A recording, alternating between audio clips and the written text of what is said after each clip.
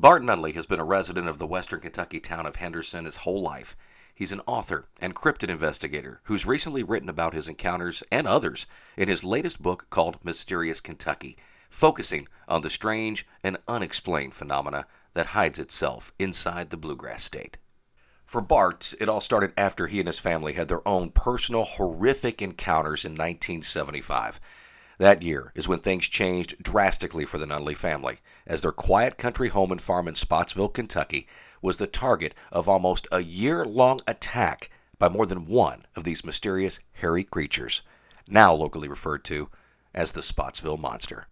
It's been over 35 years ago, and I remember it like it was yesterday. But what I remember most was the fear that we all felt when these things came around. For Bart Nunnelly, this is where it all started. His childhood home used to be located right here, just a vacant lot now.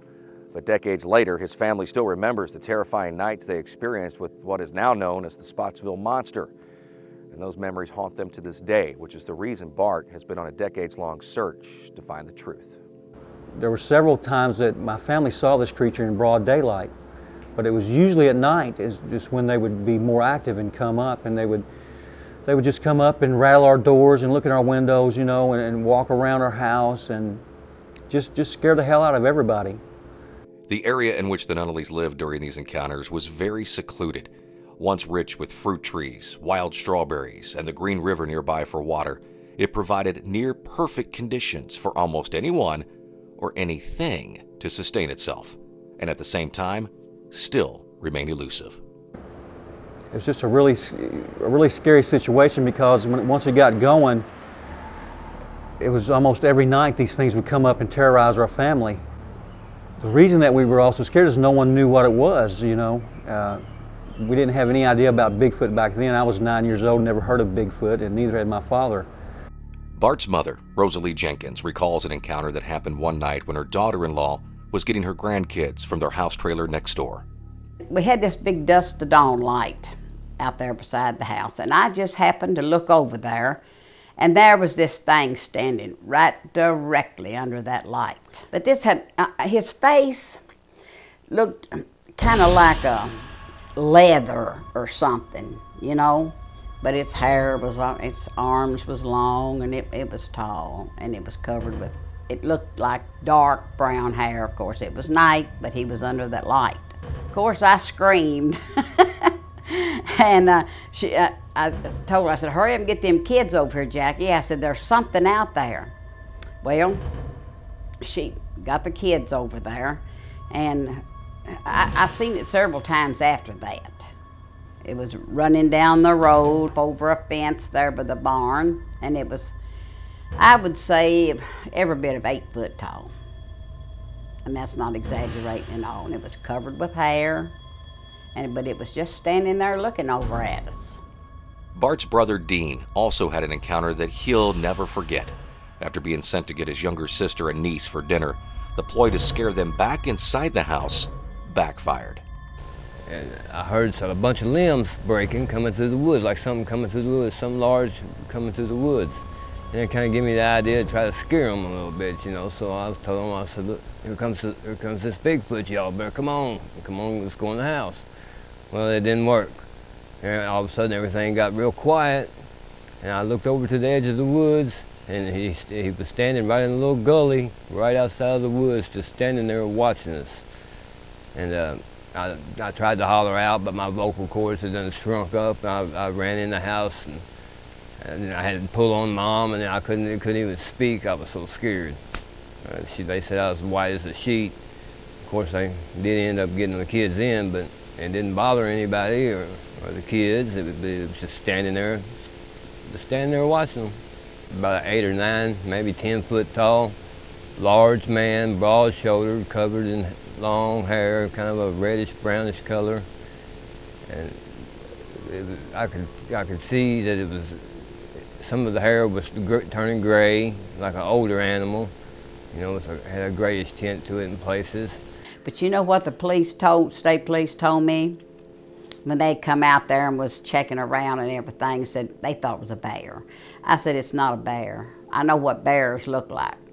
He said, well, I guess you know now. I said, it's against the law to shoot a bear. I said, I guess you know. I don't care what it is. If it comes through that back door after me or my kids or husband, I'll shoot it. Soon after, the encounters took a grisly turn. The family started to notice their farm animals turning up dead. It killed over 250 of our chickens, a horse, a goat. It killed everything but our dogs. And our dogs they were really vicious dogs, but when this thing would come up, they would run underneath the house where it couldn't reach them. So what happened was this thing was killing other people's dogs and bringing them up to our property and just dropping them on our property so we would find them, which was really strange. But every one of them was curiously mutilated. The meat wasn't eaten. It looked like they were surgically opened up. The stomach cavity was empty. All the entrails were gone. The eyeballs were missing, and so were the tongues. But other than that, they were untouched. And so, whatever this thing was, it wasn't killing these things to eat them. It was taking their entrails and soft tissue. It didn't take long for word to spread of what was going on around the Nunnelly's property. Eventually, the local newspapers got wind of the story. This article ran in the Henderson Gleaner about the 1975 attacks. The publicity didn't generate any answers for the Nunnellys, but instead generated an overwhelming amount of ridicule. It's just remarkable, and I guess you can understand how a lot of people may look at this subject Sure. and have a very hard time Sure. believing that there's actually anything going on. Sure, but once you've lived it yourself, Chris, that becomes a moot point because you know what you've seen, you know what you experienced, you know that it's real. So everyone else not believing it doesn't bother you as much. Sure, you like for everyone to know the truth, but it's like you say, most people can't believe in something like this unless they've seen it themselves. According to Bart, not even the police were able to help. Luckily, the Nunnellys weren't alone, though. A neighbor had also encountered this mysterious creature and knew all too well what the Nunnellys were going through. My dad started to call the state police to come out and help us out and maybe escort us off the property, and they would come out with their sirens blaring and their lights flashing, and the creature would just slip back into the woods until they were gone and then come back out. After 5 or 6 calls, the police stopped responding to our calls. They wouldn't come out and help us anymore. But luckily, my dad had met a man that had just had a run-in with this creature, and they lived really close to us, and his name was Roy, and he would start calling him whenever we had problems, and he would come out and help us.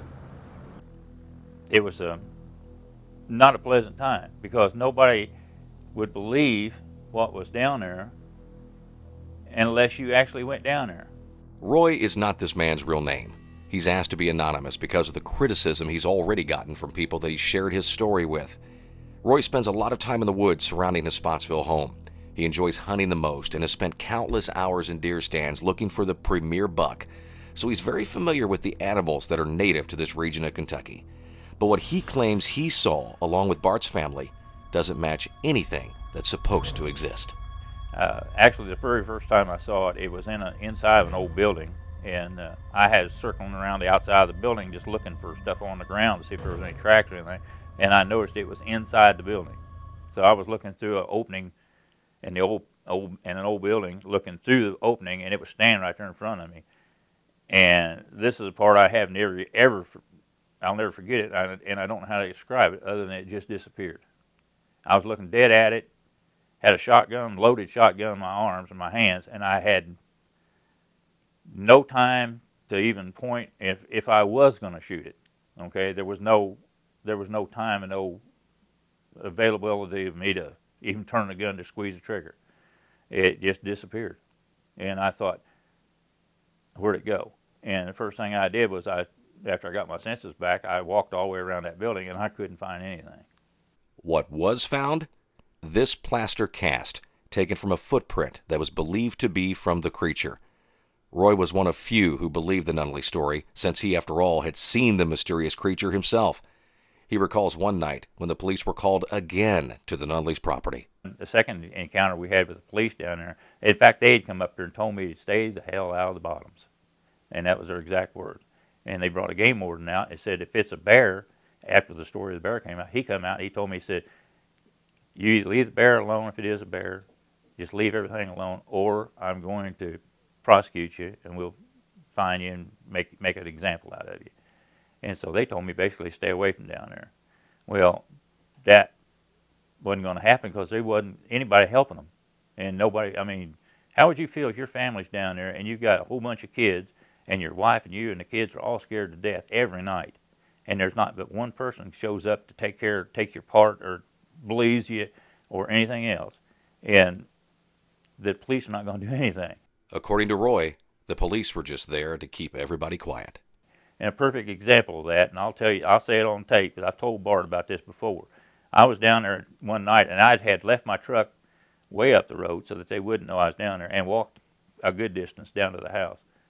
And I had gotten down there, and it was just about to get dark. And here come the police cruiser coming down the road, and a state trooper right behind him. And I didn't know at the time I got there. They had called and reported something going on out in the building, out around the buildings there. And so anyway, I told him, I said, listen, I'm going to go out back here and I'm going to hide while they're here, because if I get caught down here, they're going to prosecute me. And your dad, Red, said, yeah, go ahead. And so I slipped out in the woods, and I laid out there in the woods, not 40 yards from where those police officers, I could hear them real good from the back porch. And they had told Red, well, we're going to go out here with our lights and stomp around the woods and see if we shake up anything. They could have found me if they really went in the woods, okay, because I wasn't that far from them. And I laid there just motionally still down alongside a log and listened to their conversations. They walked into the woods, lit up a cigarette. One of them did, stood there and said, well, let me smoke me a cigarette, and then we'll go back. Tell them we've looked all over this place. And that was the exact words. And I knew from that time on, there was no way I was going to leave these people by themselves.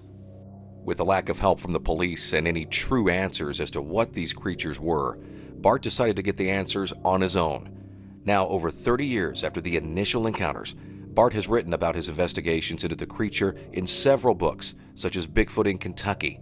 Through his investigations and research, he has found other eyewitnesses that have had their own terrifying encounters with the Spottsville Monster. Basically, in every part of Henderson County, these things have been seen, and people have encountered them in every part of Henderson County. So it's not just in Spottsville. We have reports from Hebbardsville, from Geneva, from Cardin, Uniontown. You know, that it's all over this place for some reason.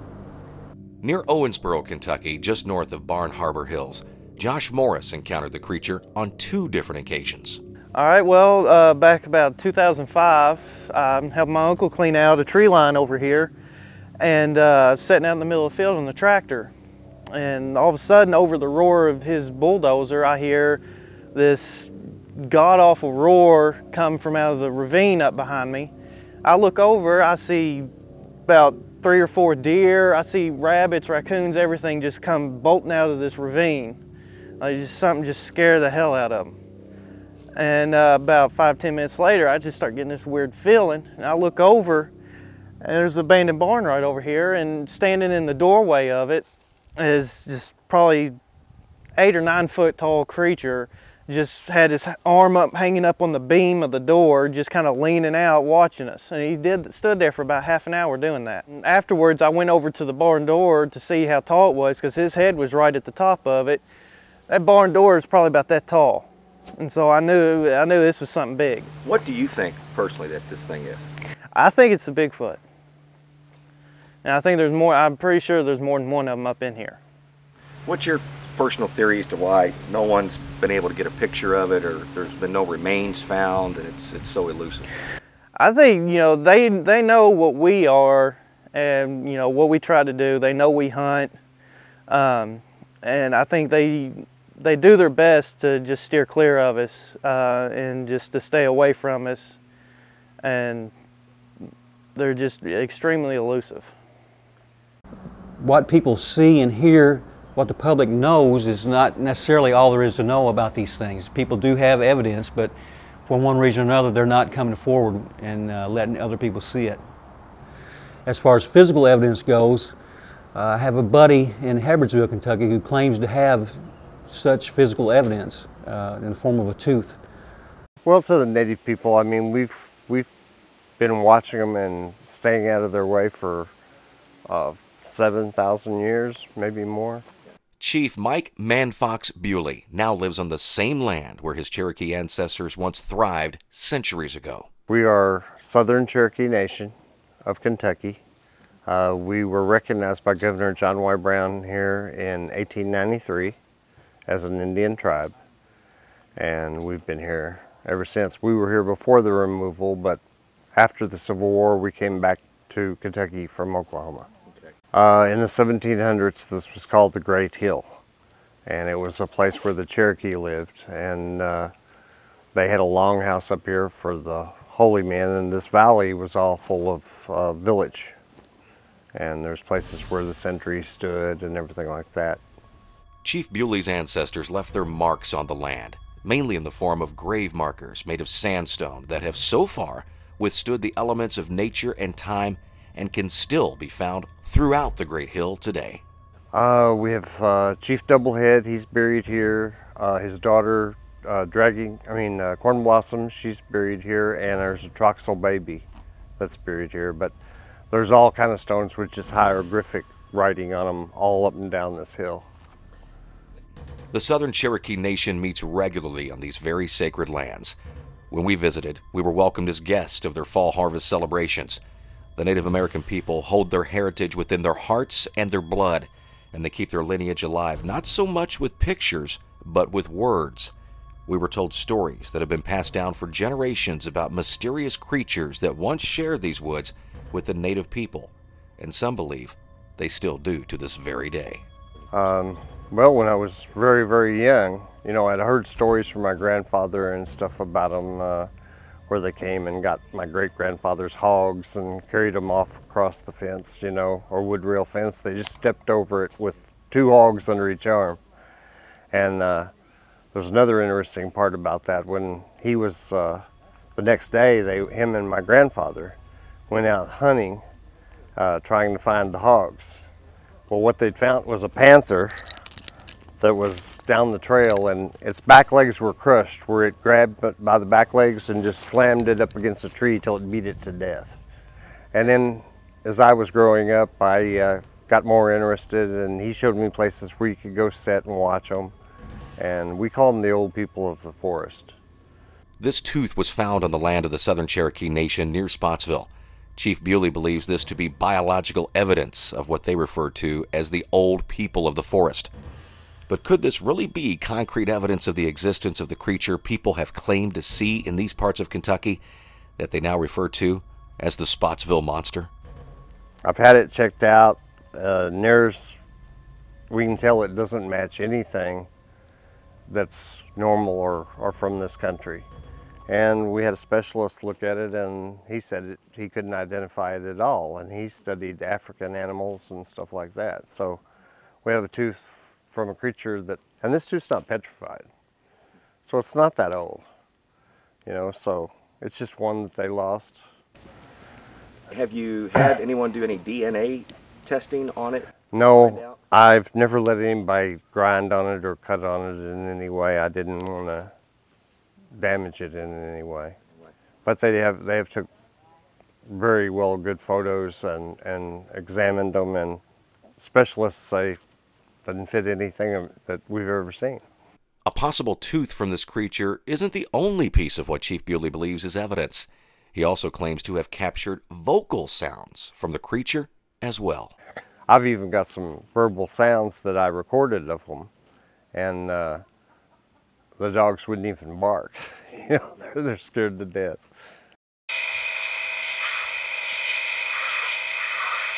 You hear 'em. Yeah.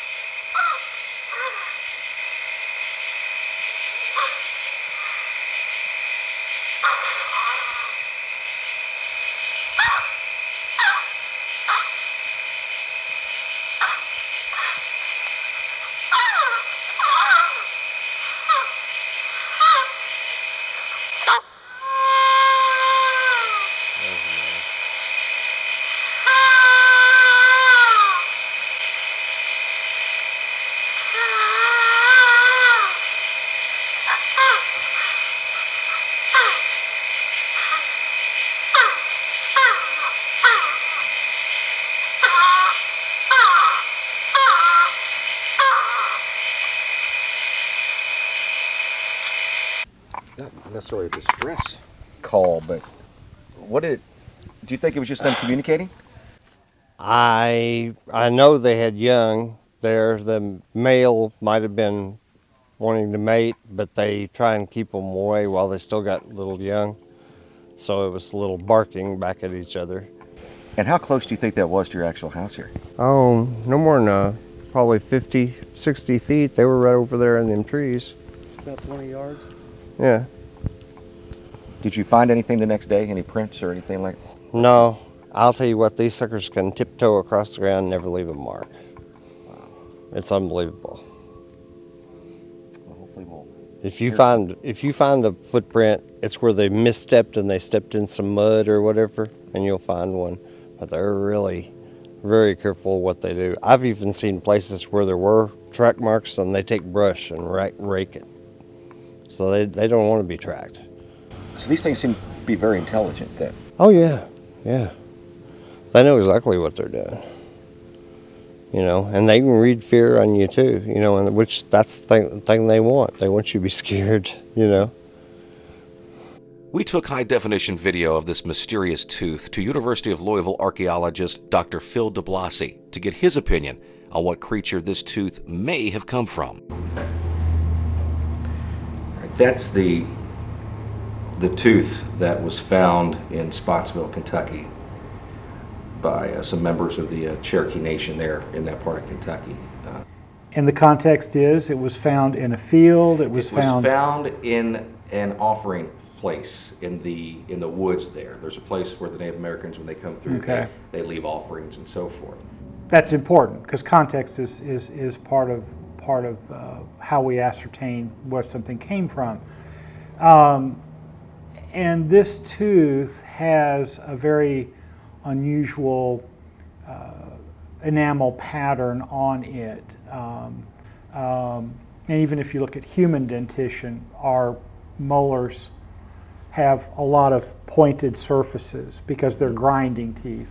This is more a tearing or a cutting tooth of medium to large mammal. But not the kind of mammal people have reported seen in the Spottsville area of western Kentucky. So what is it from? So the first thing I really thought about was pig, and I thought somewhere in this area of the dentition. And unfortunately, at this lab, we just don't have a good, mature pig. All we have is this young guy here. I also looked at things like, if you look at, this is white-tailed deer. Okay, nothing. You see, this is an animal that eats, it's solely a grazer. Okay, so look at the cusp pattern.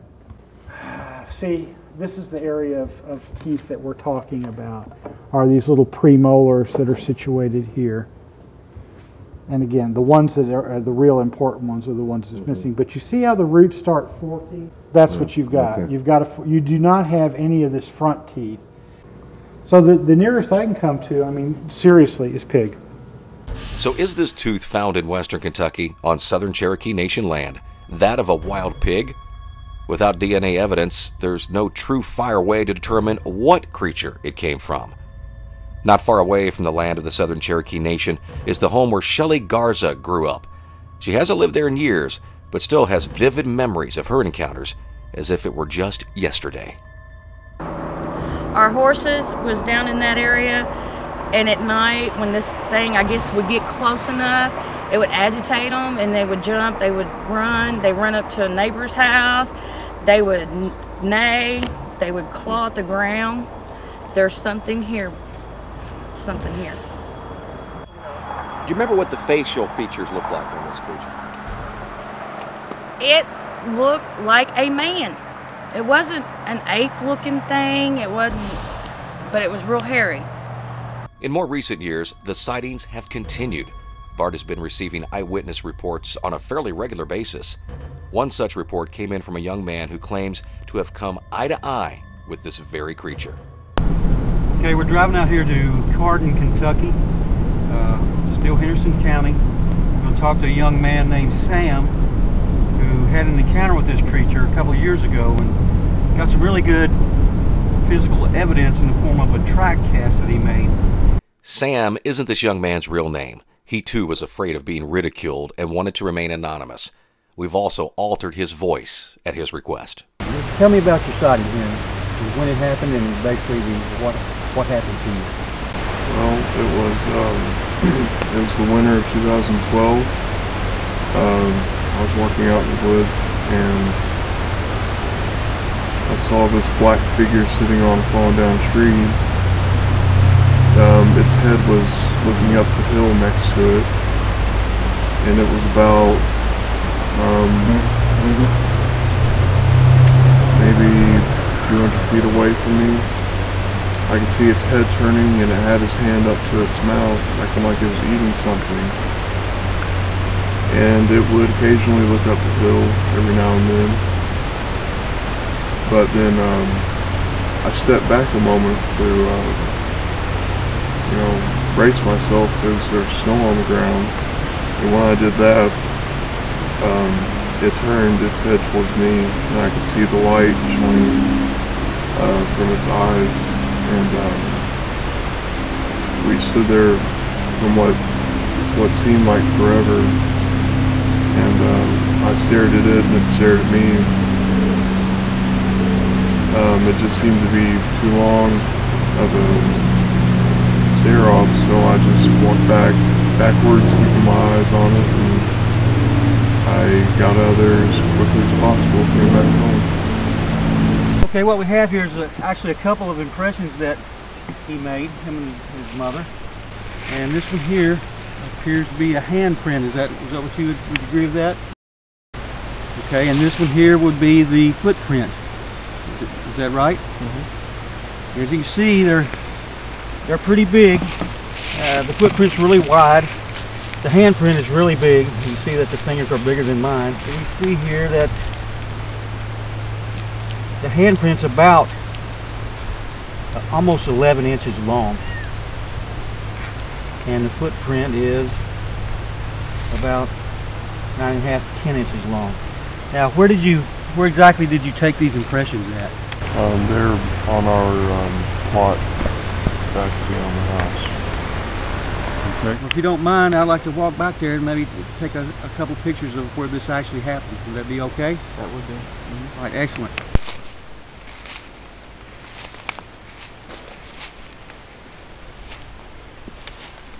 Okay, can you point out the exact locations where you got the footprint and handprint impressions, and where you actually saw this creature? The footprint was right here between these two trees down here on this lower hill. The handprint is back that way in the woods over the way. And then the creature was down here at the base of the hill on the far side. You can see this place is really grown up, and it's one of the biggest thickets I've seen in a long time. Even though we're right on the outskirts of Henderson City, you can see this place is really thick and almost impenetrable in places. So I don't have any problems believing that one of these creatures could be out here in hiding at any given time. These are pictures of the footprint and the handprint casts made on Sam's property. Are these casts made from prints of a yet unknown primate creature? Or are they just prints from known animals and have just been misidentified? No one so far has been able to prove them fake or genuine. Lonnie Hawks is an independent Kentucky Bigfoot researcher. He's been hunting for evidence of the Spottsville Monster now for over 10 years. Henderson, Kentucky, it's in my opinion, the #1 spot in the world to research. Some of his best evidence has been found in and around the Green River State Forest area in western Kentucky. Bart talked with him about his finds there. Okay, Lonnie, can you give us a little background on how you obtained this recording that you have and where you obtained it? Well, 2013, during deer season, we'd actually been down here researching and stuff because of people hunting and doing, leaving their gut piles from the animals they killed. That we'd actually research this area all year long, and we'd been down here hearing noises and stuff and recording some stuff. And we'd actually come down here one night, and it was about 11:30, 12 o'clock at night, when we'd actually recorded this sound that was approximately 200 yards from my vehicle. And the recorder that I have it on was at my vehicle. So for it to record what it recorded, as loud as it recorded, it would have had to been a really big creature, because at 200 yards away, if you or I hollered like that, we would never hear it.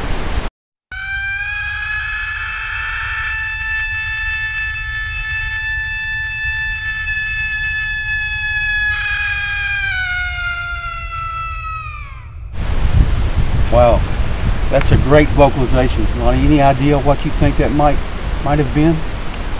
As a Bigfoot researcher in Kentucky, and hearing these animals and these creatures at nighttime, that we all know the difference between coyotes, foxes, and panthers and stuff like that. A panther would make a similar sound to that, but a panther could not make the sound as long as that and as vocal as that for the period of time that it made it. This recording started on 23 seconds and ended at 34.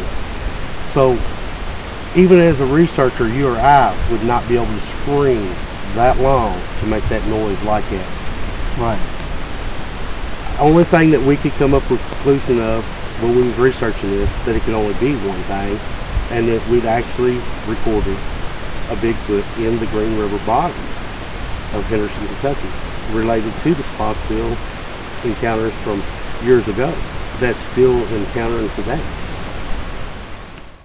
Lonnie and others have investigated around the Green River area for years. On one late night, he and his research team believed that they actually caught a glimpse of one of these creatures staring back at them while they were in their truck. Lonnie took this picture with his phone out of the driver's side window. You can see what appears to be eye shine from some tall creature. Whatever this is, it is just feet away from their vehicle. On another night, after staking out the woods near Green River, they returned to their truck to find this strange print on one of the windows.